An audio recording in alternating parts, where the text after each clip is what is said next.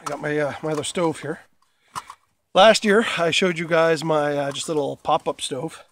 Used the solid fuel. This one here is one of those little square stoves that you see a lot of people using now. They come in various sizes, and they come in titanium and as well as whatever metal this is. I don't know what the metal of this one is. So you just have the piece here. You have your metal bottom part. Stick that in.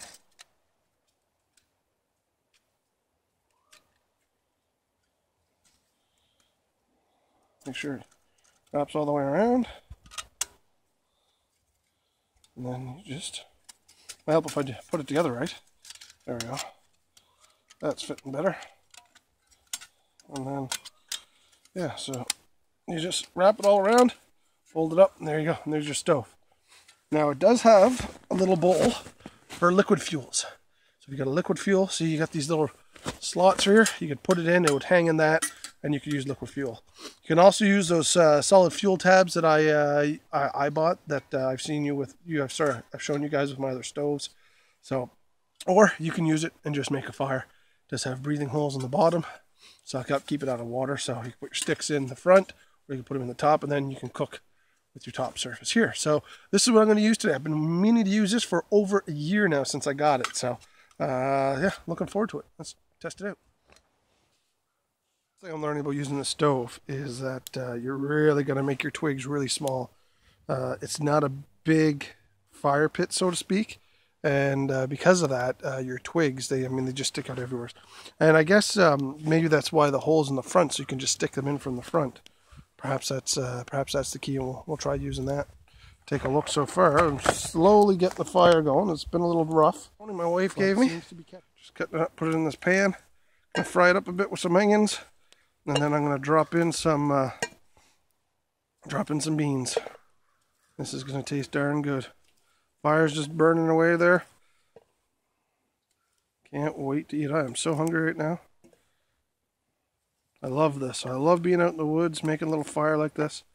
Little day trips. I was hoping to get Rookie Jr. out, but still a little too cold for him so far. So there's sausages all.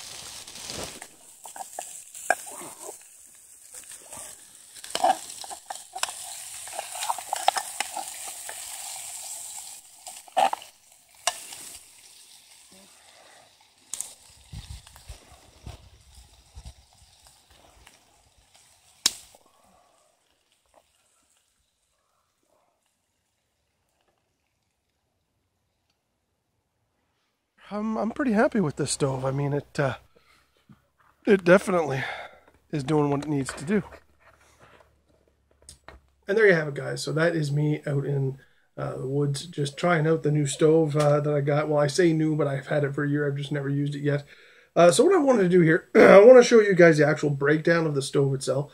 And then I want to show you just a comparison to last year's stove that I have right here as well. On top of that, a nice little accessory that can go with either of these items, so that just stuff for you to have and stuff for you to know about. So when you're out there, you have options, and that you might have something with you. Not only are they great for just in their emergency type of situation, but on top of that, they're just fun to use when you're out in the woods. To take a light meal, have a bite to eat, challenge yourself a little bit. So a lot of fun. So let's take a look at the Lixada stove. So that's the bowl right there that comes with the item. So you can put your liquid fuel in that. Now that raises it up a few inches off of the bottom of the fire pit. Now this isn't as pretty looking as it was when I first started the video, because it's been used and obviously it's been burned in a little bit. So the Lixada stove, and there goes the hinge out of my stove as well. So that's not good.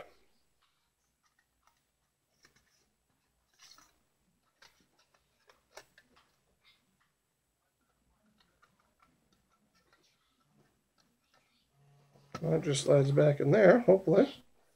As easy as it came out. There we go. There we are. That's the stove. So, putting the stove together. This is just a matter of lay it out, grab your base.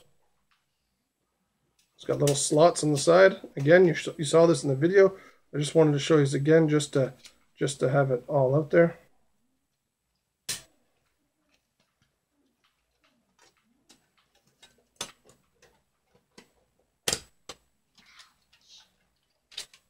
and it goes together that quick. And it's stable. And in terms of cooking surface, when I put the stove together and I was using my pot on it, because of the four corners and the four sides, it actually sat very well and very stable. And at no point did it ever try to slip off. Mind you, I did keep it fairly stable on there as well.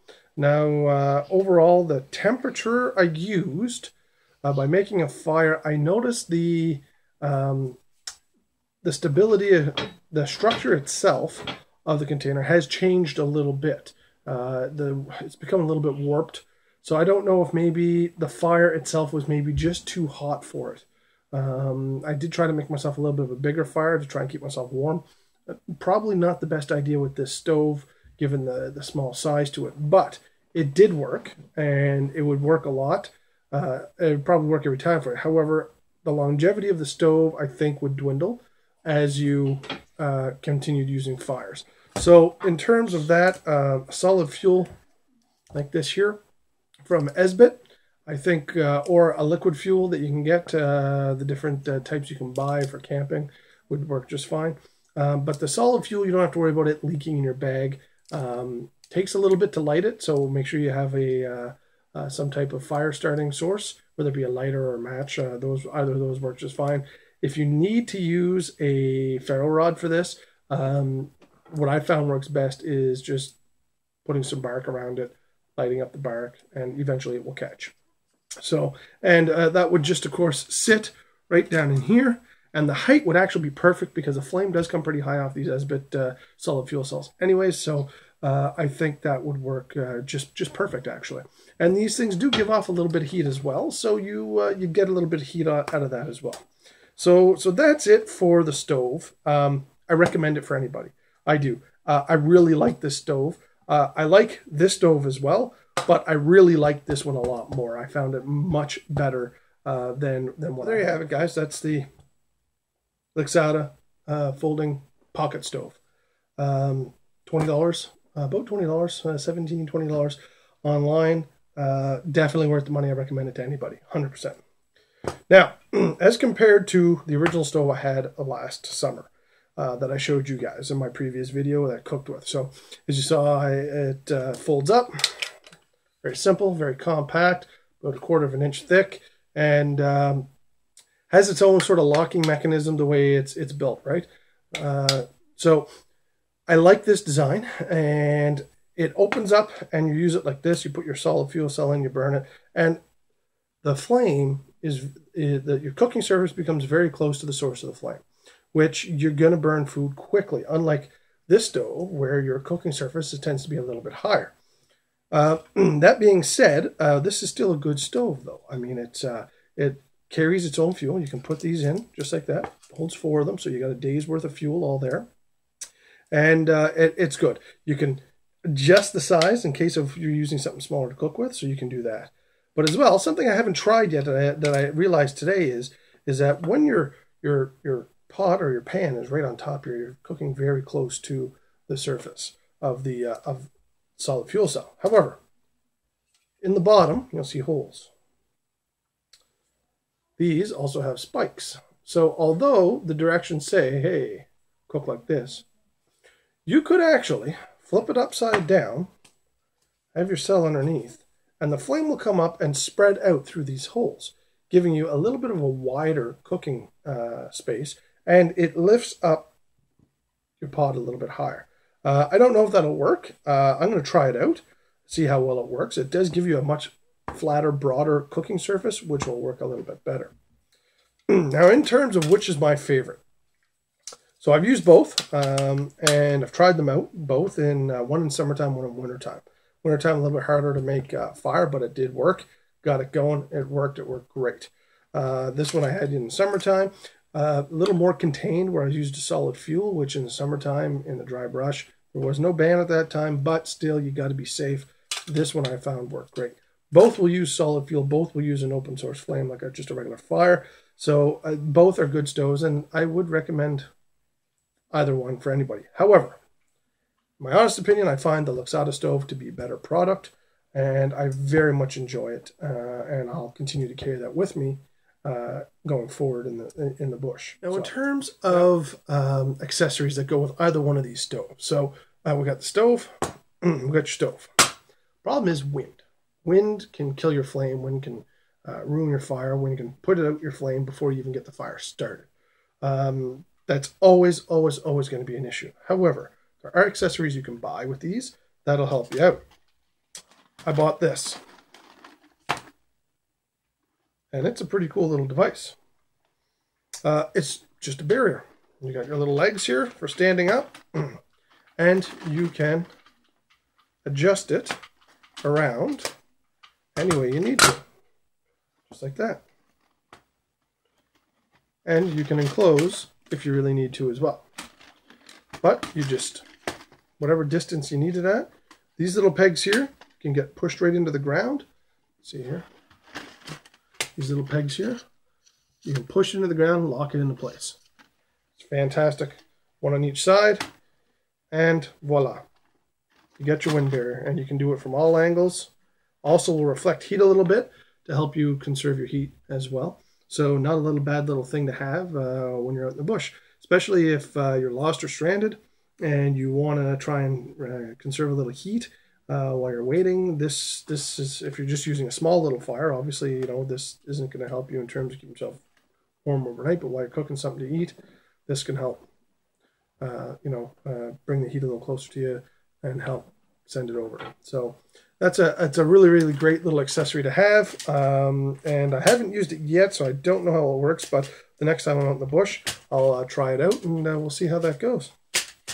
So that takes it. So that's it, guys. That's everything here for Gear Talk. I really appreciate you guys taking the time to watch this video and see what I thought of the different products. And certainly if you want to buy any of these products, all these products were purchased on Amazon, very inexpensive. They do take a little bit longer to get because they are coming from out of country. However, some of these products can also be purchased in store. In fact, with this one here, you can certainly buy that one in Cabela's or Bass Pro. They're a little bit bigger than this one. They're more of an actual fireplace than they are just a little hiking stove, but they are meant for hiking as well, so you can have a full-size stove with you and be safe. They're a little more expensive, especially if you buy in the titanium.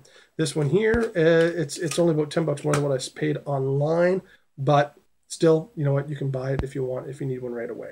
Both amazing products, guys. So again, thank you very much for watching. Feel free to subscribe to the Rookie Hunter channel on YouTube or join me on Facebook at The Rookie Hunter. Thanks so much for watching, guys, and have yourselves a great day.